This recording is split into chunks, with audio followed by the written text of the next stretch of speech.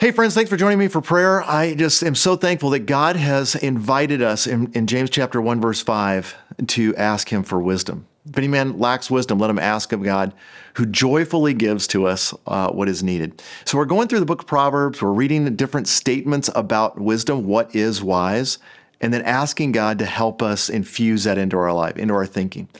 And I just want us to look quickly at Proverbs 11:28. It talks about riches. You know, the pressure cooker of the world and our flesh is always to put our confidence, our trust, our faith in the resources that we have, whether it's the cash that we have or paychecks that we have or wealth, generational wealth that comes from our families or maybe our 401ks or our savings account. There's just kind of the natural pressures of life move us that way.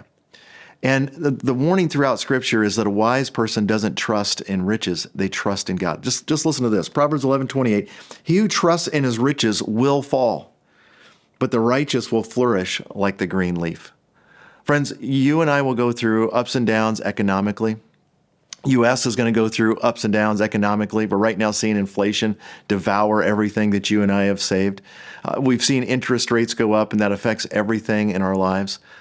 The one thing that you and I can count on is that there's a God in heaven, and he loves us and cares for us.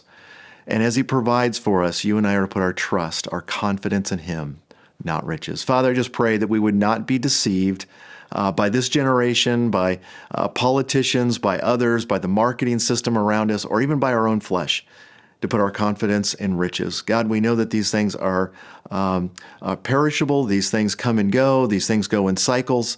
Help us to learn what it is to be content with little and to be content with what is much in the different seasons of life. God, our trust and confidence is in you.